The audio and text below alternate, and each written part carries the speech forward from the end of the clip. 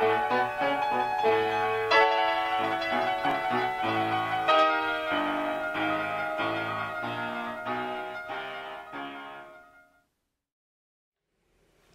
fellow Ozians, I'm Wizard of Oz collector and enthusiast, the Louisiana Quadling, and welcome to my channel. Today we're looking at another of my favorite porcelain dolls from my collection. This Tin Woodman doll was designed by Phyllis Wright and released by Paradise Galleries in 2000. He was produced for only 100 firing days and originally retailed for $25 US.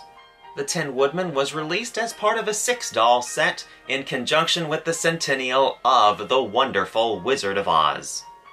The Tin Woodman comes packaged in this pink shoebox-style box with Paradise Galleries logo on the front.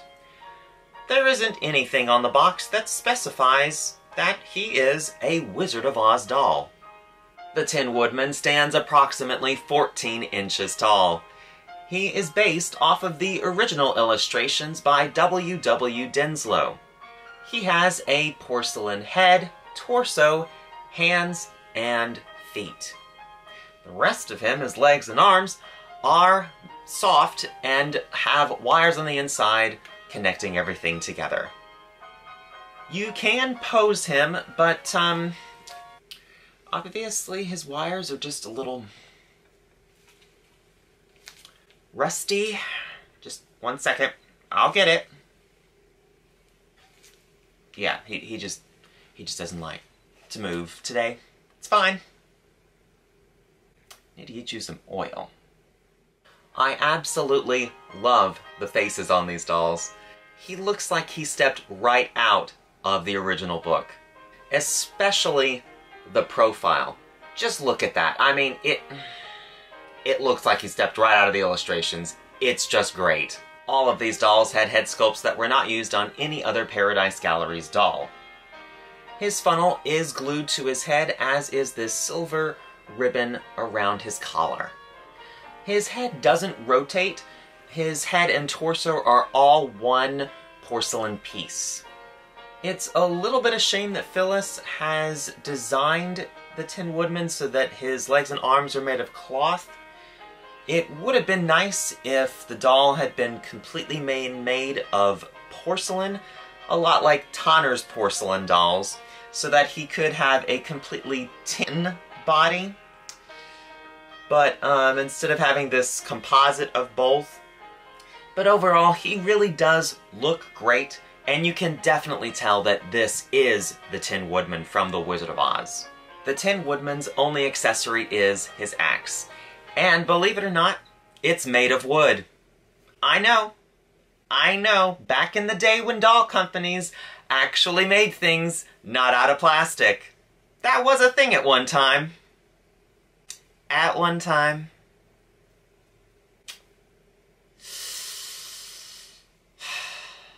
You'll need either a rubber band, like what I've done here, or some string, so that the Tin Woodman can hold his axe, because unfortunately his hands and the axe are not made so that he could hold it by himself. His hang tag shows the company logo on the front and includes information on how to care for the doll. All of my dolls from this set featured a sticker on the back with handwritten writing saying which doll you had in the set, and I'm not really sure if all of the dolls were issued this way or whether it was the previous owner who wrote that. I don't know. All of the dolls from this set included a white doll stand, and it's really nice whenever doll companies include a stand that's made just for the doll so that, you don't have to go out and search for a doll stand that actually fits the doll. It's really nice that they've included one. The Tin Woodman's certificate of authenticity is a little bit like a book, which is kind of appropriate, considering they're based off of the book.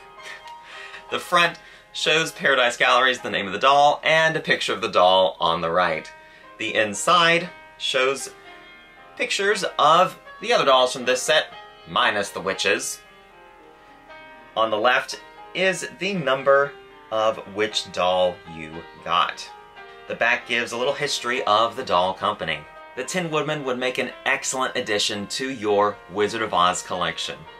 especially if you really like W.W. Denslow and want more things based off of his illustrations. Definitely try and find this set. Unlike other doll sets that were released during this time, this particular set is really rare.